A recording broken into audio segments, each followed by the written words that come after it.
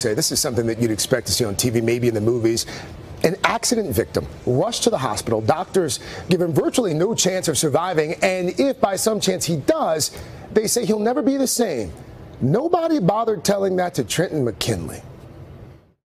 They told me I'd be a vegetable. I don't really seem like a vegetable, do I? 13-year-old Trenton McKinley nearly lost his life 2 months ago, but not his sense of humor. Amazing, considering what he's been through. He was riding in a trailer behind a go-kart driven by a friend. They took a curve too fast, and the trailer toppled over. It flipped, and my head hit the concrete, and the trailer landed on my head. Your whole world just crumbles. Trenton's mom, Jennifer, rushed to his side when he was airlifted to the hospital. I had no idea how bad his injuries were. They were bad.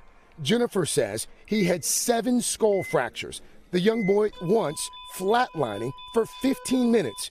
Jennifer was told to prepare for the unthinkable. She even signed papers allowing doctors to take Trenton's organs and then one final brain scan.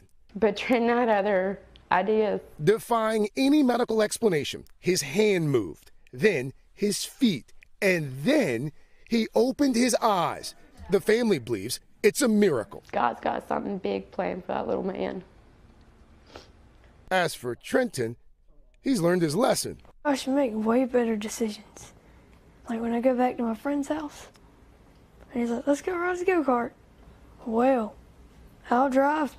So he's going to be back at the doctor on Thursday for an evaluation. If everything looks good, he'll be going in for his final surgery at the end of next week. But miracles happen every day. Yeah, he took out his spunk, too. Yes. Good sense of humor. And the mom is right. The miracle sounds just right. Wow. Good luck, Trenton. Yeah. Hello, Today fans. Thanks for checking out our YouTube channel. Subscribe by clicking that button down there and click on any of the videos over here to watch the latest interviews, show highlights, and digital exclusives.